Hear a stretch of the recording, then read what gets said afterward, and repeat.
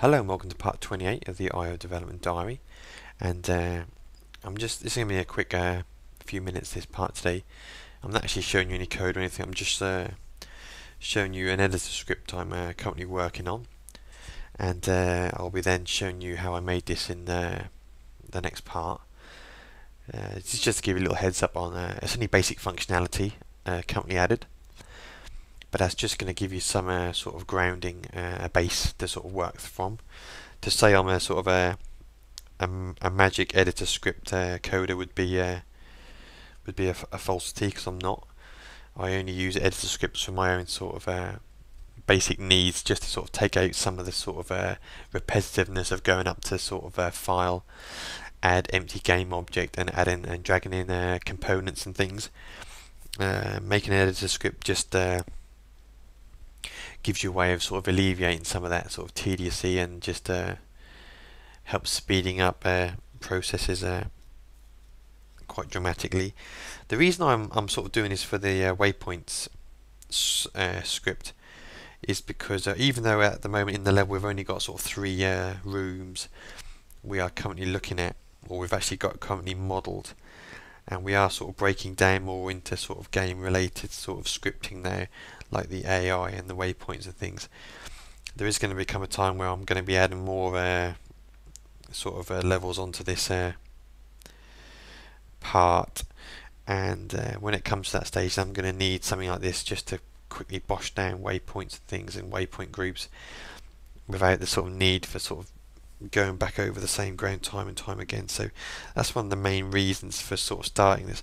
And what I'll do within this sort of tutorial series, I won't make any more editor scripts really. Well, we might make a couple over the time, but what we'll do for sort of tutorial purposes is we'll just keep building on this one. So like I say, at the moment all we're doing in this script is basically mimicking what we were doing in the last few waypoint parts manually, but using a script. But then we will develop this further, and we'll add real-time sort of editing within the sort of within the editor window, so we can actually select waypoints and waypoint groups from the editor script, and manipulate sort of positions and things. But what I'll do, I'll show you what we've done at the moment. I'll show you what stage I'm at the moment with this. This has been about a day and a half. I'll say a day and a half coding, about 4 hours one evening, and about 2 hours, so about 6 hours to get this. And while it doesn't look much, there is quite a chore at times making these, because the main thing that takes a long time in making an editor script is the GUI. Because at the end of the day, you are looking at a visual representation, aren't you? So basically, all an editor script is a GUI. And I used to speak to a few Unity developers, and they all sort of cringe when you hear the word editor scripts, and they want these grand ideas, and they think that's too hard. But to be honest, there's nothing in this editor script which couldn't be in a game, if that makes sense. You imagine having a game and having a title page. Say you had an options page, and you had a button here to click, graphics options, sound options, information on the game, say gameplay options. So you'd have 4 buttons down there, and you'd use the GUI classes to make those buttons. Well, an editor class is exactly the same. You're using the same GUI.label, GUI.button, exactly the same, and the code you're putting into them buttons is exactly the same as you'd have within a game scenario, a level scenario. So there's nothing different between writing a game sort of GUI and writing a script GUI, an editor GUI. The only difference is you're using a couple more sort of includes at the top. There's a couple of tweaks to the code itself, but it's nothing. You could learn the couple of alterations in 10 seconds, and then you'd be good to go. So what I've done here is nothing that you can't do at the stage you're at currently. So at the moment, I'll show you what I've done anyway. This is the sort of scene from the waypoints as we last left. I've deleted the actual group, if you remember, and the 4 waypoints we put down, and I'll just add a couple of waypoints now using this editor script. So if you go up to window, I'm not sure if you can actually see the window pulled down from the actual screen capture, but the bar at the top. And I've got a little a thing here called waypoint editor, which I've added into this menu. So that pops up this the waypoint editor. That's what I'll do. I'll just drag this into here for now. just so you can, so it stays on screen. Because if not, every time you click on something outside of that window, you lose focus. There are ways in the editor script to bring focus back and things, but like I say, this is only 6 hours work, and to be honest, 4 hours that was tweaking where the blooming buttons are going to be within like an X and Y position. So the actual code itself only probably took about half an hour, but like I say, when you're doing GUIs, that's just laying it out. And on a side note, and I know I am sort of rambling again, but when GUIs, the way I've done it now is I'm actually placing each button down individually, but there are ways of grouping GUIs into groups and things with Unity. So like I don't use GUI that much for anything, to be honest, within Unity, but so if you're into GUIs now, you're going to find a far better way of coding this than I am. But I'm just showing you functionality basically. So anyway, you get this thing come up saying, "Welcome to the Waypoint Editor. Enter your group." This is your block name, like the sort of the higher sort of level. So at the minute, I'm just going to leave it as a default as a Waypoint block name, and I'm just going to hit create the block, and you'll see up here now it's just created an empty game object called Waypoint block. But hey, I thought, shit, I should have called it cleaner robot, because remember we were working on the cleaner robot. So oh Christ, I better change this. So I'm just going to change that to cleaner robot and some gobbledygook, and I'm going to hit rename, and that'll just rename it up here, but it's still the same. But then you think, oh Christ, I've called it gobbledygook, so I should have called it block. So basically you can just rename this thing as many times as you want, and until you hit confirm, that's just going to keep renaming until the cows come home basically. So then you can click confirm, and now you can't rename it anymore. You can still type in here, but you're wasting your time basically. And it comes up now with this little pull down, which is quite nice, and it's powered by an enumerated list within the Waypoint controller class, which we've made previously. But like I say, in the next video I'll show you how I did all these. So it just pulls down. I don't want to make this. Do you want to make this a single path or a looping or a ping pong, like we've said?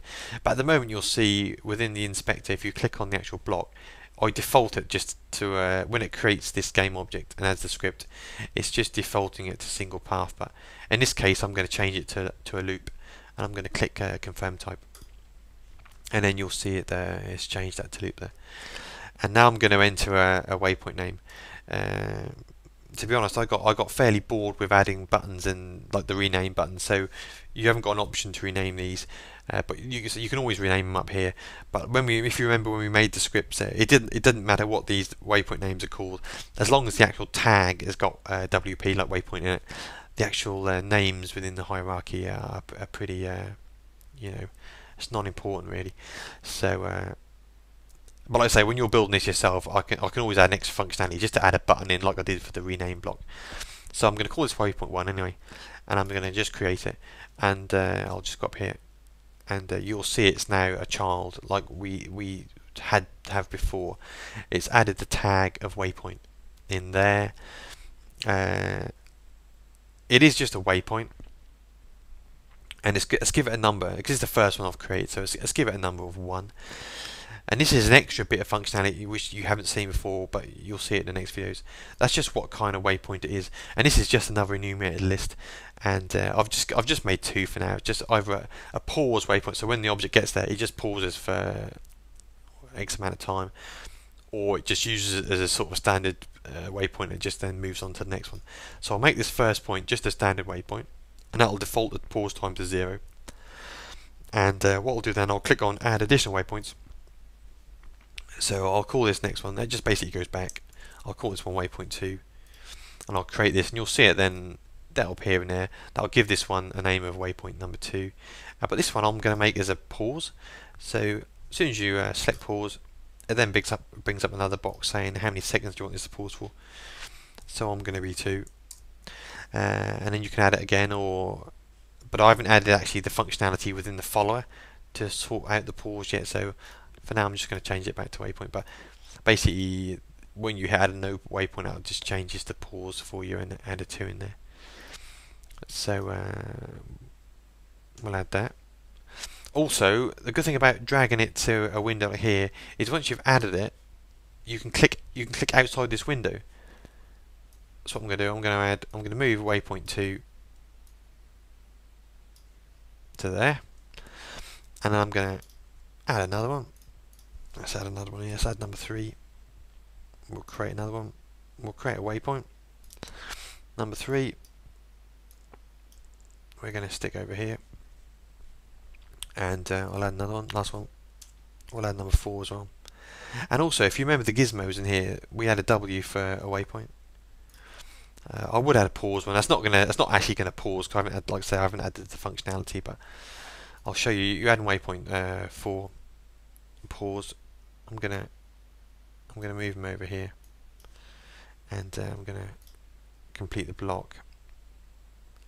So then it basically just goes back to the start. That block is now finished. So if I hit create new block, that's just going to create another. Like we just go over the same process that we've already done basically.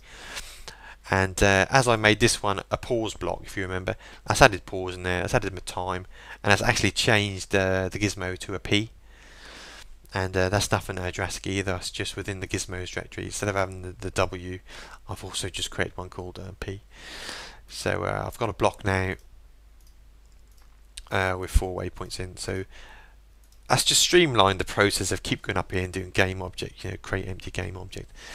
And then basically all I need to do is in the follower just drag on the block that follower actually sort of relates to. It's relating to this block here. That's going to be starting from waypoint 1. Yeah, again, so none of this has changed basically. So I'm just going to hit play. And off she's going to go basically. So the script, it's nothing too major, but it does sort of aid some of the development of some of these sort of things, and that's made creation of these sort of waypoint groups pretty streamlined there. I must have to admit I haven't put any sort of error checking. I've put no sort of try, no catch and statements in sort of try and catch it. So like when it says enter your seconds for the pause, at the minute I'm relying on you putting a sort of a numerical value in there. If you start putting characters in there, this may fall down. But as I'm the only one using this editor, I know to stick numbers in there. But if you were releasing this or you make one yourself, you might want to put a sort of a try catch block or things in there just to sort of make sure people do enter numbers instead of just the characters. So anyway, that's basically the sort of the bare bones of the actual script. So in the next part, I'll show you basically how I put that together. Like I said, that's nothing too nice to look at, and it's not the best code in the world. No, there is a million other ways to lay out GUIs better than what I've done. So, but anyway, I'll show you, and then we'll take it from there. So then we'll start moving on to other things. So thank you for watching this part.